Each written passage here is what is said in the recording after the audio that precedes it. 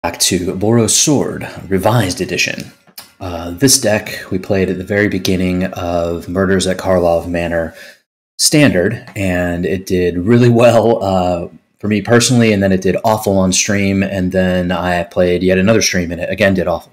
So we revised the deck, and we'll talk about it from scratch as though we had never done so. So this deck is built around Kellan the Fae-Blooded. We want to use the Birthright Boon Adventure Sorcery to search our library for an aura or equipment card, reveal it, put it into our hand, and then shuffle. And then, of course, we want to play Kellan the Fae-Blooded because Kellan's a double strike, 2/2 for 3, where other creatures we control get +1/+0 for each aura and equipment attached to Kellan the Fae-Blooded. So it's sort of its own little combo, and we definitely want to be doing that. We'll start from the top on the things that we want to potentially tutor with Kellan's sorcery ability, starting with Dragonwing Glider. This is just a 1-of at the top of the curve, in case we need to fly over for 4. Otherwise, we generally don't want to see this card.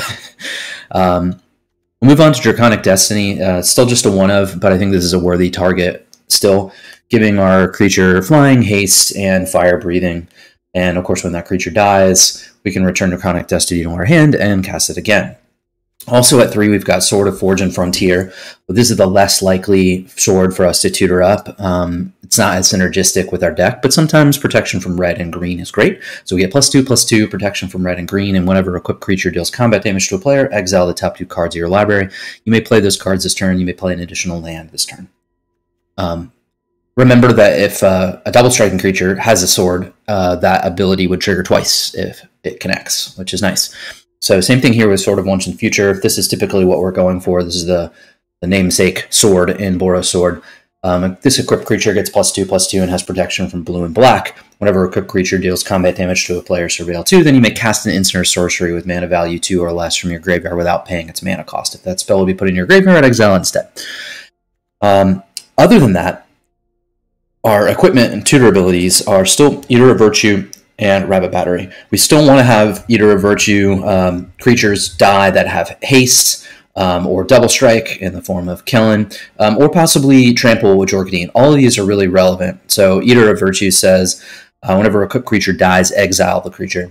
As long as a card exiled with Eater of Virtue has flying, equipped creature has flying, same is true for double strike, first strike, death touch, haste, hexproof, indestructible, blah, blah, blah, blah, blah. So those are all very useful in this deck, and if we already have a Rabbit Battery in play, we'll typically want to tutor an Eater of Virtue first, unless it's later in the game. It just works really well. So some changes since there was first a Sarah Paragon and then the Kicker Angel. I forget what it's called right now. At 4, we've cut that. It's not on theme, and we really moved more into Bloodthirsty Adversary. I think we may have been playing 4 to begin with, but now we're also on 4 copies of Kadeen. May seem excessive given that it's legendary and we're already playing 4 copies of Kellan, but if we have a Kadeen in play, most often it's going to be able to get through and draw cards, and if they remove it, most often we want another one. The big change here is, we're still playing 2 copies of Wandering Emperor, the big change here is Soul Partition. Now, if you've seen this card against like blue-white control decks and you thought, this card sucks, I think you'd be right in that case. I think Soul Partition is a trap for control style.